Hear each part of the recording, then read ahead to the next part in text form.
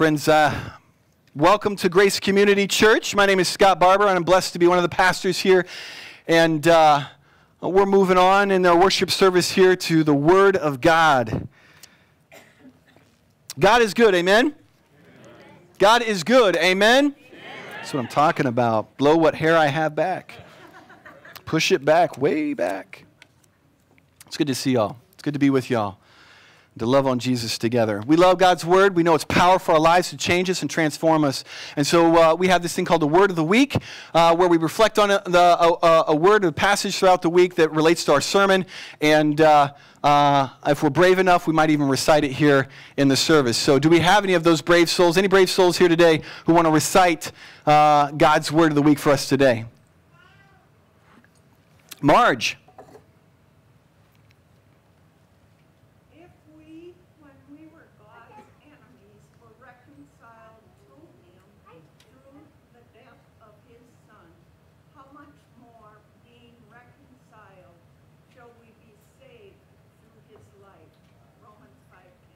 Amen. Amen. Thank you, Marge. Thank you. So take note in your bulletins. We got this week's Word of the Week in there as well as next week's. So take note of next week's Word of the Week. Put that someplace where you can reflect on that, meditate on that. We'll have it posted on Facebook. We try to get it in front of you in all kinds of different ways so you don't have to forget about it. Or you can choose to remember it, however you want to put that. Well, for those of you who are checking out Grace here, maybe for the first time, or here last week, we started a series entitled 24. And yes, we did pull that off of the TV show 24. We're not quite as cool. I'm not quite as cool as Jack Bauer, but Jesus is very cool, much cooler than Jack Bauer. Amen? All right, and he's definitely more legit than Jack Bauer.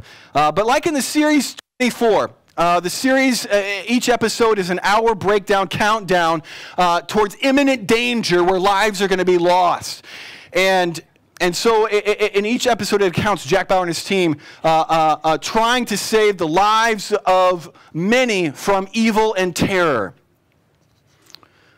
In and throughout Jack's course of action and mission, on a number of occasions he's even faced betrayal by his own team members. Team members turn or are used by the enemy or the terrorist groups to infiltrate and sabotage his plans. Well, as I mentioned, Jesus is far greater than Jack Bauer, and in our series here, we are walking through the episodes, if you will, that count down and move towards Jesus' culmination of his purpose of coming to earth, and that was to die in our place on the cross. It's the countdown to Calvary is our series. And we're unpacking in each of these episodes, if I can put it that way, that the Gospel of Luke recounts critical aspects of Jesus' saving work for us. Today's passage or episode, if I can entitle that, if you will, is out of Luke chapter 22, verse 47 through 62. So if you have a Bible or Bible app, you can turn there.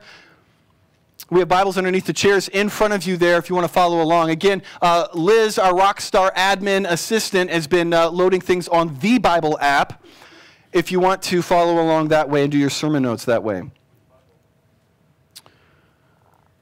Which Bible in the Bible app?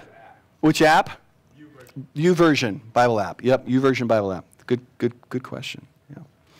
So previously, before we jump into that scripture there, previously on 24, in our sermon series here last week, we saw Jesus facing temptation in agony. In the worst possible ways, he was being tempted to deviate from the plan that he and God had set out from eternity past. And that would be for him to come and face the wrath of God in our place for our sin. Jesus also prepares his disciples to face temptation, telling them to pray that they would not give in, they would not succumb to this temptation. Last week we saw Jesus' victory, his triumph over temptation means for us power. Power in the midst of facing temptation now because of his victory. In addition, we have victory when we follow his footsteps in praying like him to the Father, your will be done, not mine. That episode, the preparation for temptation, leads us into our passage for today. Jesus tells his disciples, pray so you won't give in. Unfortunately, the temptation will be so great, and it comes here and now, and his disciples, they'll give in. They'll fail, and they will sin, and they will fall away. Let me pray. Jesus, as we come to your word here and now, Lord, we pray that you would open our hearts, Spirit, to see ourselves in your word, to let your word expose ourselves this morning, Lord Jesus. Spirit, come upon us in power, Lord God, that we would be able to see your love in ways we've never seen it before, because we will see ourselves in ways maybe we've never allowed ourselves to see before. Spirit, open my heart. Come upon me to teach your word and to speak your word. And Jesus, change me, Lord God. Change me. In your name we pray. Amen. Let's jump in here. Let's read verses 47 through 53. While he was still speaking, there came a crowd, and the man called Judas, one of the 12, was leading them. He drew near to Jesus to kiss him, but Jesus said to him, Judas, would you betray the Son of Man with a kiss? And when those who were around him saw what would follow, they said, Lord, should we strike with the sword? And one of them struck the servant of the high priest and cut off his ear. But Jesus said, no more of this. And he touched his ear and healed him. Then Jesus said to the chief priests and officers of the temple and elders who had come out against him, have you come out against us? Have you come out as against a robber with swords and clubs? When I was with you day after day in the temple, you did not lay hands on me. But this is your hour and the power of darkness. So Jesus and his disciples are in the Garden of Gethsemane. Jesus has been praying. He's been telling the disciples to pray. Here it comes. The temptation is coming. They didn't know exactly what that would be and what it would be like, but Jesus knew that they were going to be tempted.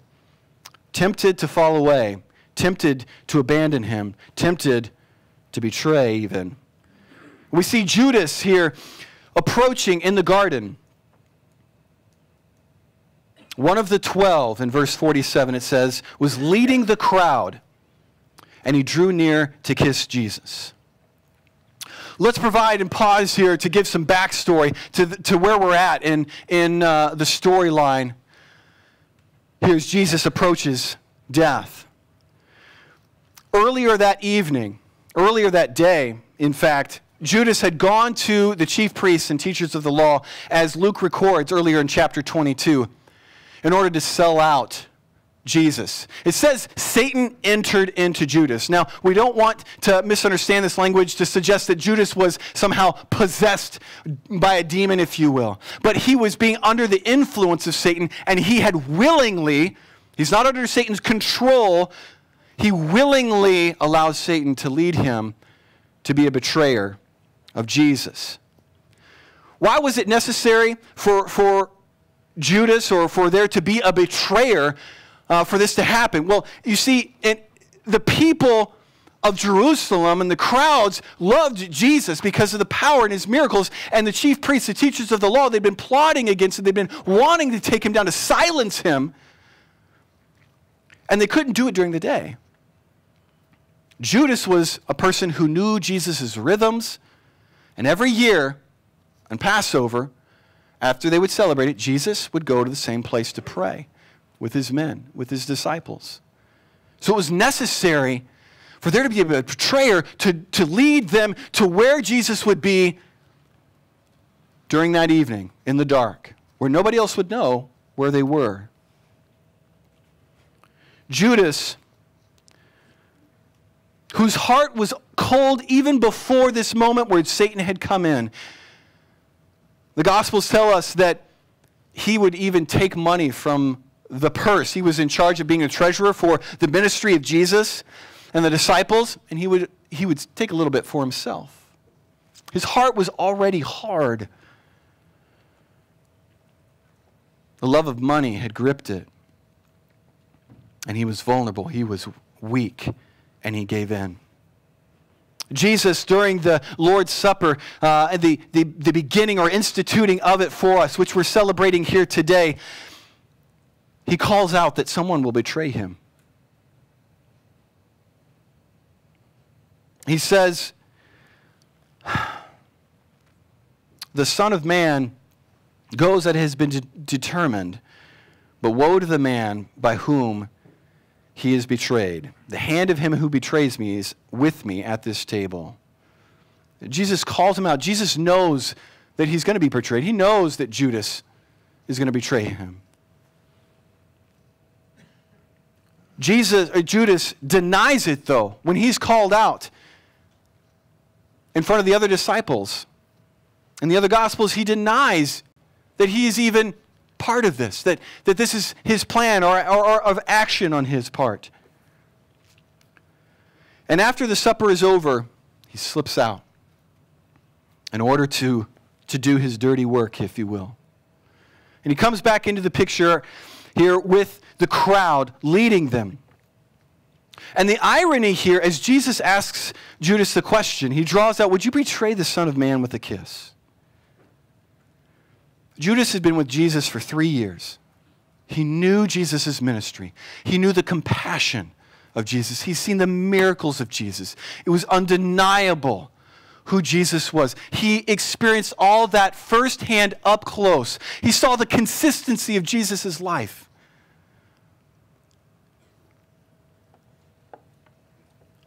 And a kiss, of all things, which Jesus explained earlier in Luke, was a sign of friendship, of love, of welcome. Of all signs he would choose to indicate, this is the man. This is Jesus. He would choose a kiss. It's a great irony. Jesus' response to him, this question, even in the midst of all this, even in the midst of Judas' betrayal, as one of his own 12, it's not a shock to Jesus. But his question here in verse 48, Judas, would you betray the Son of Man with a kiss? His question, as Alistair Bagg, preacher and scholar, states, is a question of compassion. It's a question of love. It's an invitation to conviction one last time. Are you going to give in? Are you really going to give in? After all you've seen, the Son of Man, you know who I am. You've experienced my love.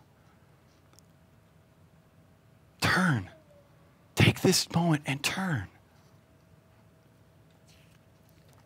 Judas betrays Jesus, but Jesus loves him anyway. Well, Judas wasn't the only one that was part of this plan here. We have the crowd as well. We have the crowd here that he led to Jesus, that sought to terminate Jesus. But as we'll see here, Jesus loved them anyway as well. The crowd, being, as we see in verse 52, was made up of the chief priests, the officers of the temple, the elders. These were the spiritual leaders. They needed Judas, as I mentioned earlier. They needed somebody to identify Jesus. You know, these gardens weren't like our parks here today where they have lights, all right? You know, it's kind of like you think of a bonfire you have with your friends out in the woods or out on the farm. There's not a lot of lights out there, and you need to be wary of who you're next to, because you may assume that they are someone they are not. Maybe your spouse even, and snuggle up and be embarrassed. All right? They needed Judas to identify in the midst of the darkness Jesus, to make sure they got the right guy, because they sought to silence Jesus. He was claiming to be the Son of God, the Son of Man. He made all these threatening kinds of statements that he could forgive sin, as if he was God's Son, who he was.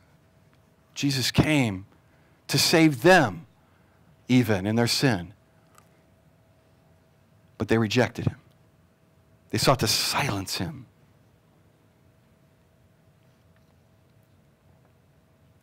For months, if not years, they had the opportunity to do so.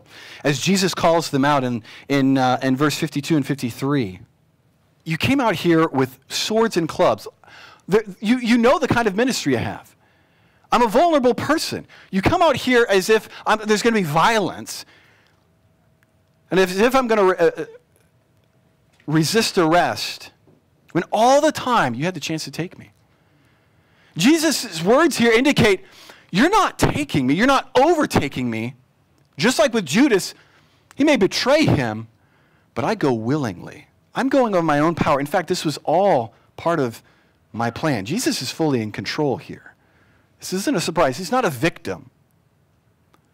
It's all part of his plan. But they're being used also by the enemy. This is your hour, the power of darkness. They have given themselves over willingly to the work of the enemy to oppose God himself and his plan of salvation. Now, the response to the crowd here, we have two responses, the disciples and Jesus' response. The disciples will respond kind of like how we would. We've got these people coming in. They're going to attack our leader, who we believe is the King of Kings. And they come in. They got swords. They got clubs. And so we're going to react. We're going to defend. And so we have one of the disciples pull out a sword and strike the servant of a high priest, cutting off his ear. It wasn't very good aim. The disciples weren't really well-prepared warriors, if you will. We know from other passages that this person was Peter. Ready, fire, aim, Peter. The disciples react in anger, in defensiveness, in vengeance, if you will, giving in to that temptation. But look at Jesus' response. He corrects his disciples, no more of this. And then the would-be enemy, part of the crowd, seeking to seize Jesus, seeking to terminate Jesus, he kneels down and he touches his ear and he heals and restores him. In this very simple act, miraculous act, Jesus communicates his consistent grace and mercy and love. The crowd sought to terminate Jesus, to silence him. But Jesus loved them anyways. Well, the story continues on here. It's not just Judas, who we knew all along would betray Jesus. It's not just the crowd, who we knew all along opposed Jesus through his ministry, the chief priests and the elders. But it gets closer and closer to his inner circle. Verse 54, jump in there with me. Then they seized him and led him away, bringing him into the high priest's house, and Peter was following at a distance. And when they had kindled a fire in the middle of the courtyard and sat down together, Peter sat among them. Then a servant girl, seeing him as he sat in the light, looking closely at him, said, "This man also was with him." But he denied it. "Woman, I don't know him." And a little later, someone else saw him and said, "You're also one of them." But Peter said, "Man, I am not." And after an interval of about an hour, still another insisted, "Certainly, this man was with him, for he too is a Galilean." But Peter said, "Man, I do not know him. I do not know what you are talking about." And immediately, while he was still speaking, the rooster crowed. The Lord turned and looked at Peter, and Peter remembered the saying of the Lord, and how he had said to him, before the rooster crows today, you will deny me 3 times. And he went out and wept bitterly.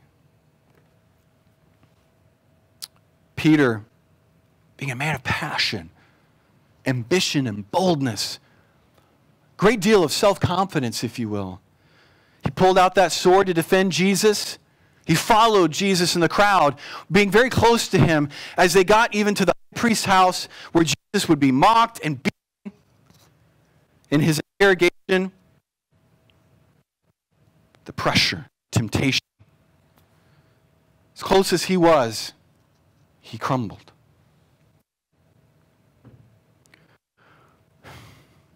Let's rewind here to understand even greater the context of what's going on. Earlier in Jesus' ministry, Peter was the one who responded to Jesus' question, "Who do you say that I am?" And he said flat out, "You are the Christ. You are the Son of God." He knew that Jesus was the Savior of the world. He knew it here. He could see it. He understood who Jesus was altogether. At that night, earlier in the evening, after the Lord's Supper, after the Passover, the disciples fall into their common struggle of playing the game, who's the greatest?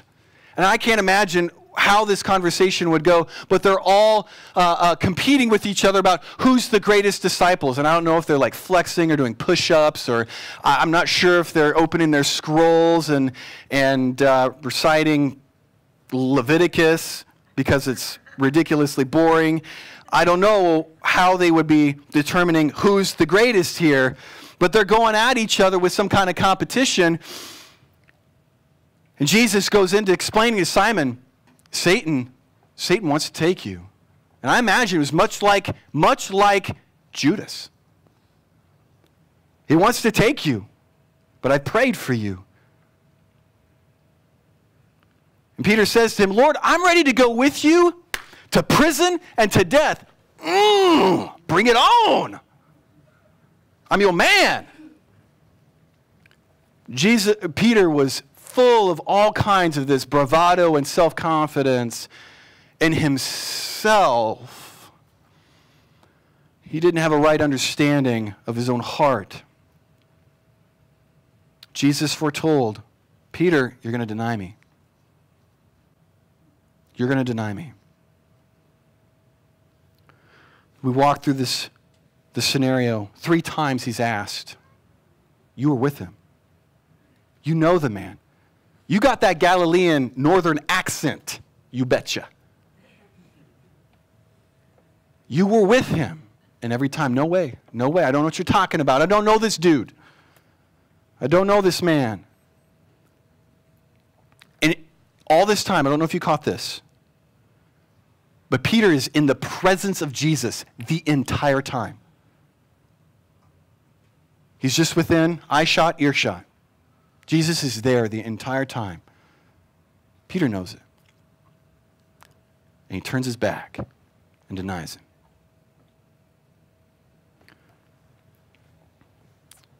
Peter dominates the scene here in these verses, but all it takes is a few words where Jesus is inserted, and we see that Jesus was all over this.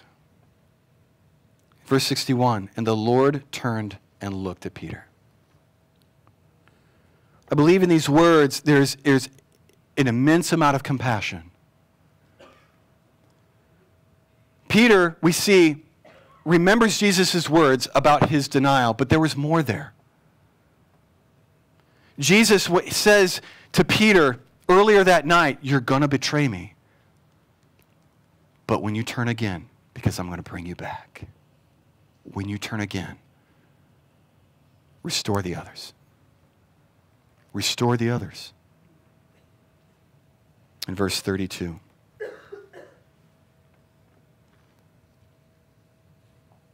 Peter denies Jesus, but Jesus loved him anyways. Peter knew Jesus' teaching earlier. Luke 12 records this. And I tell you, everyone who acknowledges me before men, the Son of Man will acknowledge before the angels of God. But the one who denies me before men will be denied before the angels of God. That's heavy stuff. Peter just denied Jesus before men. But Jesus promised him grace. You're going to come back. That look at Peter in that moment, I truly believe, was a look of mercy and grace. You've left me, but I've not left you. Peter is broken. All at once, Peter finally sees himself for who he is. He weeps bitterly. I believe this, but I believe this strongly, that this is Peter's conversion moment. And it's at this moment that Peter, he knew who Jesus was. He knew he was the Messiah. He could tell that. But he hadn't fully come to grips with that he was a sinner and he was a Savior. He needed Jesus, not Jesus, to be a Savior of his own sin in his life. For the first time, Peter comes to grips with his own depravity, that he would reject his Savior. He would oppose him and turn his back on him.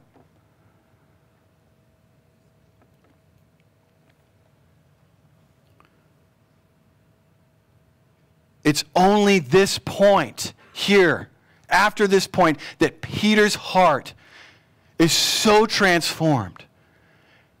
And because of his restoration and the love of Jesus, he understands the cross, I believe, initially better than any of the other disciples, which explains his boldness in Acts, why he's willing to risk it all.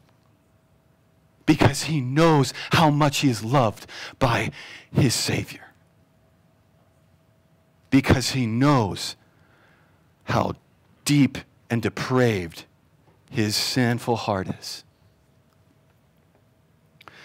The innocence of Jesus in all of these relational accounts, whether it's with Judas, with the crowd, with Peter, his innocence, his love that persists, his undeserving of any kind of betrayal or opposition, abandonment, is contrasted starkly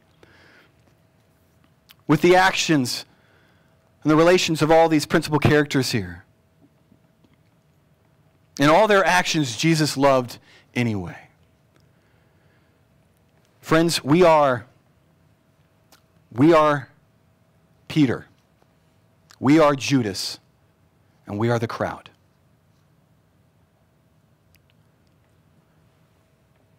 This may seem like, hold on, that seems like an overstatement. You're reading some things into here, this. Let me make a point here, and I'm going to unpack this. Just like with Peter, he didn't understand the good news until he came to grips with the bad news. There is no good news of the gospel, of the saving work of Jesus Christ and his love, if we don't come to grips with the reality of the condition of our own hearts, our sinfulness, the depravity of our hearts and our souls. Look with me here. The word of the week captures this. Romans 5, verse 10. For if while we were enemies, we were reconciled to God by the death of his Son, how much more now that we are reconciled shall we be saved by his life. Notice in these words here, while we were enemies. The scriptures label us, all of us in our sin, are enemies of the gospel, enemies of Jesus, enemies of God. Now, John Piper explains that this may not be that we're consciously on a warpath out chanting, kill God.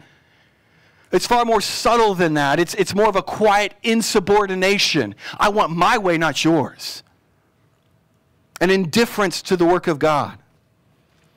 Romans 8, Paul captures this. The sinful mind is hostile to God. It does not submit to God's law, nor can it do so. Do you hear that? The sinful mind, this is natural to every single one of us, is hostile to God. And later John would go on to say these words, that whoever makes a practice of sinning is of the devil. And we might say, holy cow, woo, this is pretty dramatic stuff here. But it's black and white, friends. In our sin, we are under the power and we follow the work of the enemy, which is in rebellion against God. Or we are saved and we are for Jesus and we love him as our Lord and Savior and want his way above all. It's black and white. In our white lies, to cover ourselves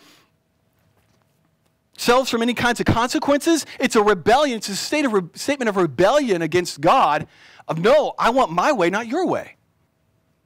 I'm not going to trust you. I'm going to do things my way. When we misreport our hours or at work or lie, or if we neglect the poor, if we engage in some lustful activity, whether it's through pornography or some lustful gaze of our heart at a lady man, if we have a bitter thought, if we cut somebody down with our comments, if we're unwilling to offer forgiveness and be reconciled in relationships, and whatever it may be, all of these expressions are a statement of, my way is better than your way. Ultimately, that's a statement of, I'm choosing Satan's way, because that's his way, rather than your way, God. All sin is rebellion against God. All sin is an expression. Crucify him. Crucify him. For some of you, this may be the first time that your heart, your spiritual condition, your actions have been put into this extreme kind of light. But I truly believe this, friend, in order for us to truly experience salvation and to understand the love of God, that we have to acknowledge and come to grips with the depravity of our hearts, with our sin. You can't know how much God loves you and what it meant for him to die on the cross in your place if you don't realize your sin put him there. And it was because of your sin he willingly put himself in your place to take hell for you. If we don't come to grips with it, our sense of God's love is really a sense of entitlement. That we're his creation and we deserve to experience his love. He's supposed to come and die for us. This is where Peter got right, but Judas didn't. Judas never repented. Judas never acknowledged his sin. He killed himself in shame, not out of conviction. Peter was convicted. He saw himself for what he was, and he turned. He came back, and he was restored. We want to jump so quickly to the love of God, friends. But we can't know it. We won't understand it. We won't be overwhelmed by it, and we certainly won't be changed until we know that we don't deserve it, until we know that we were enemies. We're hostile. We were Peter. We were Judas. We were the crowd. When we understand that, then his love, the fact that he loved us anyways, is a rush like none other.